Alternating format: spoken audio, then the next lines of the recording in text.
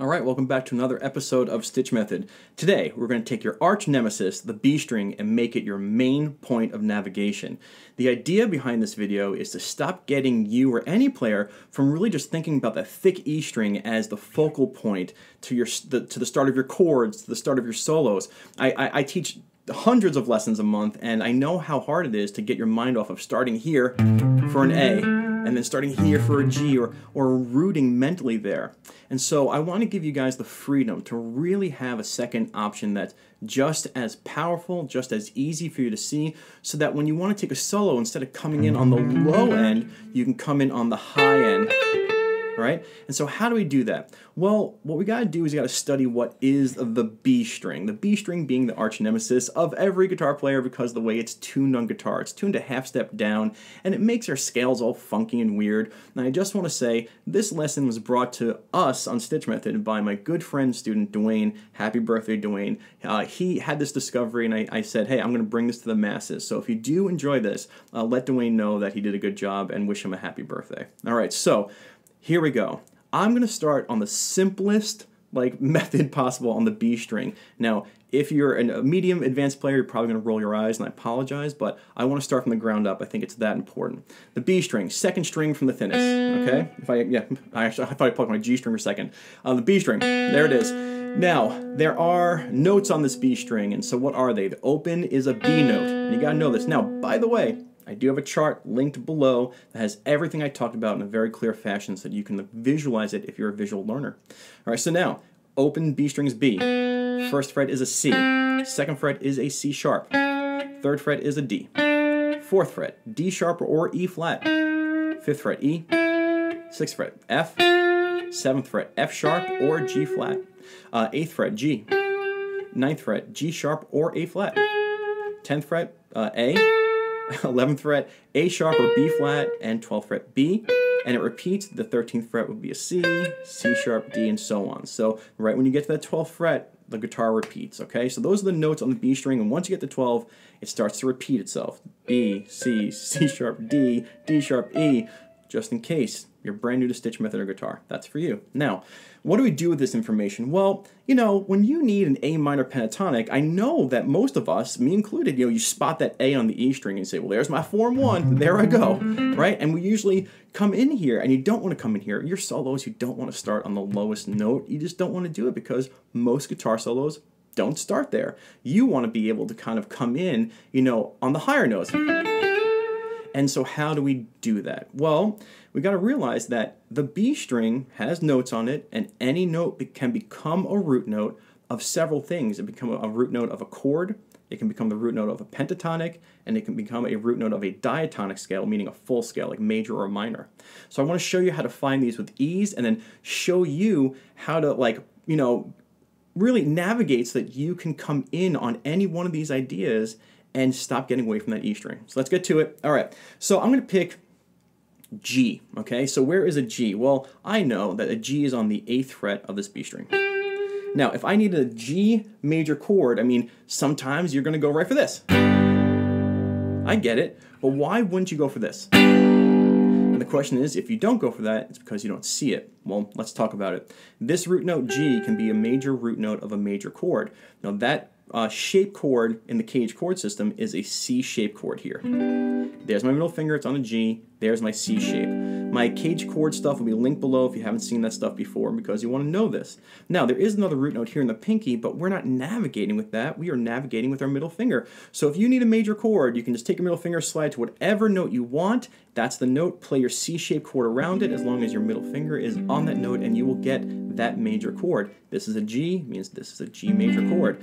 If I go to the 5th fret, this is an E, I can play an E major chord. If I go to the 12th fret, that's a B, I can play a B major chord. So if you know some songs that have chord progressions with major chords, try and spot those notes on the B string, all right? Now, minor chords. Minor chords are a little bit different and they're a little bit harder, but if we go to that G again, where this was the major shape, the minor shape plays a little bit differently. You want to put your ring finger on the note. And so now you're scouring your own, okay, G, I need a G minor chord, so I'm going to put my ring finger there, and you can play 8th fret of the B string, 7th fret G, 8th fret of the D, and if you can get your pinky into the 10th fret of the A string. That's good. If you can't, you can just play this guy. But if you can get this guy here, excuse me, that's good as well.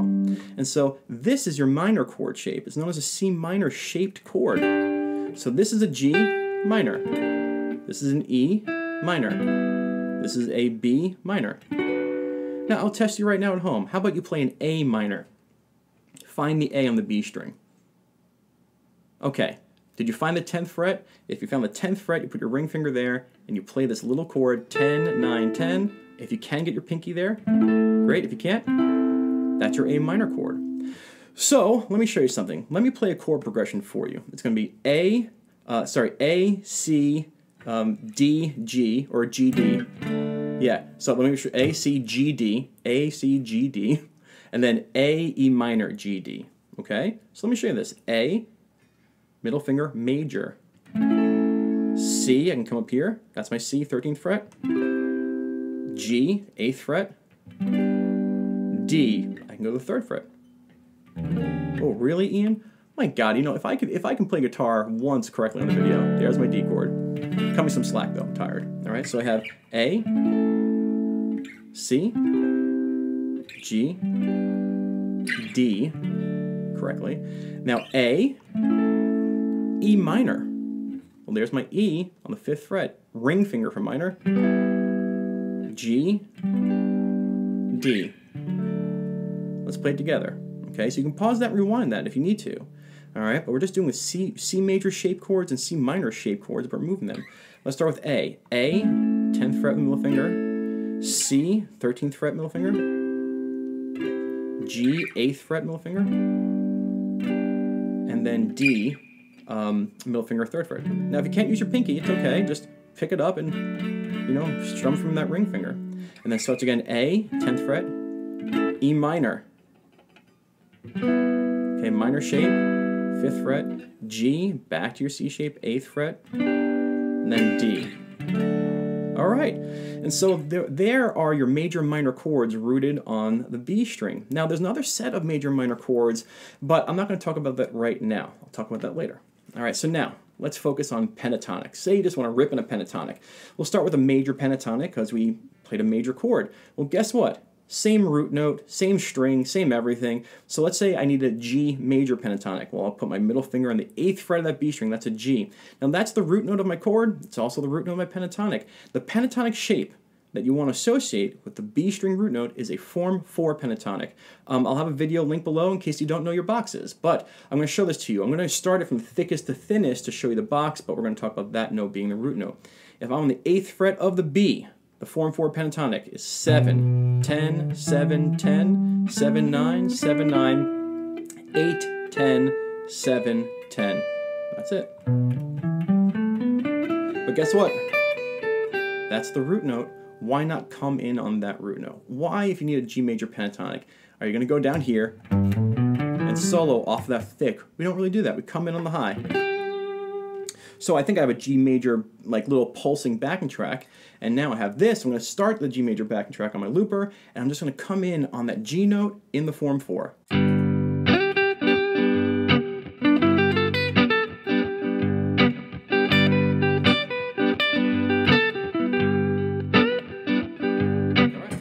You can see I had the G major pentatonic. That was my root note. The shape is the form 4. It never changes. If I needed a D major pentatonic, well, the form 4 would be 2, 5, 2, 5, 2, 4, 2, 4, 3, 5, 2, 5. And, sorry, yeah, 2, 5. And again, I have a chart that has all of this right there in case you need it. All right, minor pentatonic, getting deeper. The minor pentatonic plays differently. In this case, with minor pentatonic, you want to know where the root note is if we put the G here on the 8th fret, but you want to use your first finger. Now, this is the form 3 pentatonic. It comes off this root note. So you're going to have 8, 11, 8, 10, excuse me. And so, this should feel familiar if you have seen my Never Lost Pentatonic video, because you're coming right in on what I call the central hub. And then once you find that, you can kind of connect it and kind of keep going out of it. But let me show you that. Your first finger for the minor pentatonic, form 3, 8, 11, 8, 10, backwards, 10, 8, 11, 8, 10, 7, 10, 8, 10. Oh, sorry, and then 8, 10, 8. okay? And that's your form 3. So if I need the G minor pentatonic, I play this backing track, I'm going to play it, and then let's say I know I can put a G minor pentatonic on it, get some rock sound, and I need a G minor, so I'm going to find with my eyes, okay, there's my G and the B string, 8th fret, but I'm coming with my first finger, and I'm going to play. I'll turn on a little bit of distortion, a little bit, and I'll get my G minor pentatonic.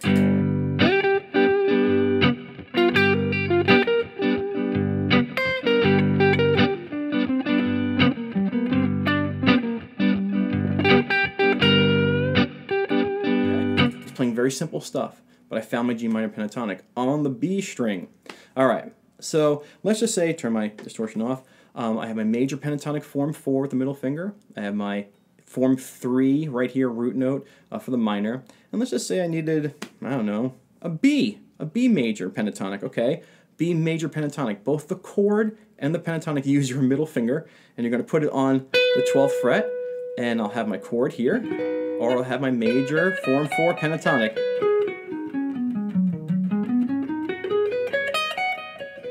All right. If I needed minor, I put my first finger there, and I have my minor form 3. All right. And so we're navigating with our B string. But wait, it gets better.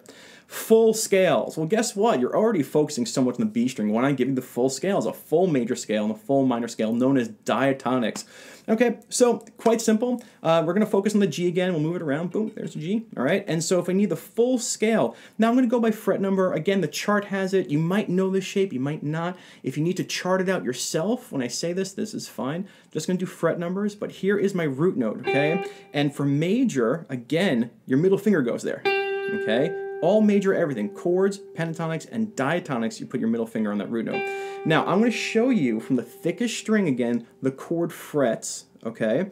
But know that this is a root note here. So you have 7, 8, 10, 7, 9, 10, 7, 9, 10, 7, 9, 7, 8, 10, 7, 8, 10. And that's your scale shape.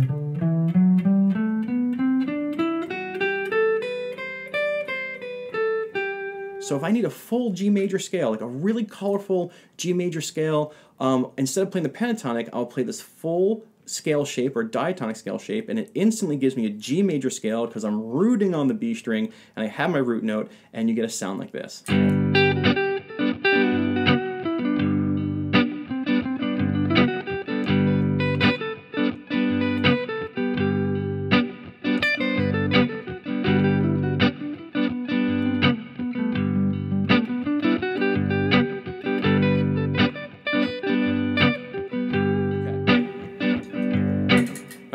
Just dancing around, having fun. Now if I need a G minor scale, this is the last one, it's the hardest one. Again, I have a chart, or if you want to write it down. Now minor, for the pentatonic and the full scale diatonic, you want to think first finger. For the chord, you want to think ring finger. It's the minors that mess it up, I get it. But index finger, and I'm going to show you the full scale shape starting from the thickest string so you can have it, but again, that's the root note we're focusing on.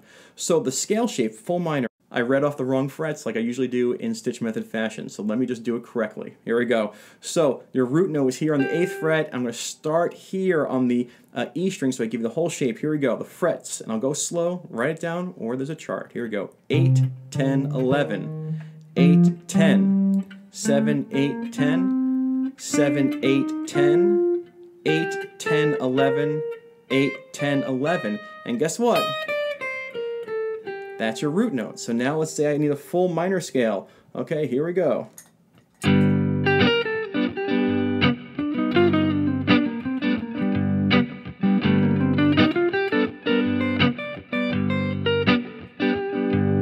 there it is. So now you have a major and a minor chord, a major and a minor pentatonic, a major and a minor scale. So what do you do with this? Well, you practice all those, and then you try putting all pieces together. Now, I'm going to keep this in G. You can move this anywhere, but let's just keep that G backing track, and let me show you how, if I needed major, I would see my chord, I would play some arpeggios, I would also play some pentatonic, coming in, looking for that B string note, and then if I needed some full diatonic, I will play it. So check this out.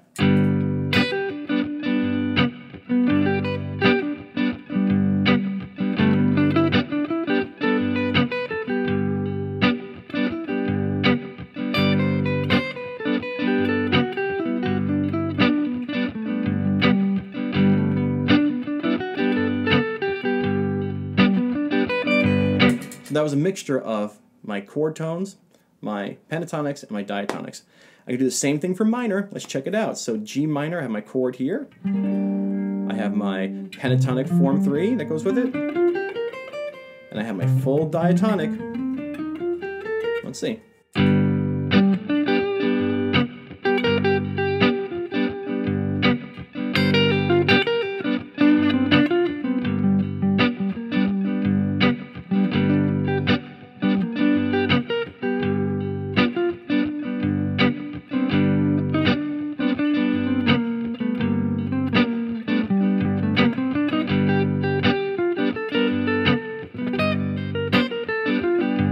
And so on and so on. I can just keep on playing.